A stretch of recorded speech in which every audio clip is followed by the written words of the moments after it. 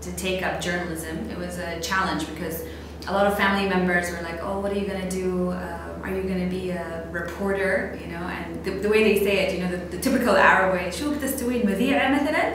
We need to be a little bit more supportive of the youth, and I think today we need to invest a little bit more in terms of creating proper outlets. And I graduated in 2003. And I came back with a degree on hand saying, I am going to change the world. So, well, start off with Dubai first and then obviously change the world.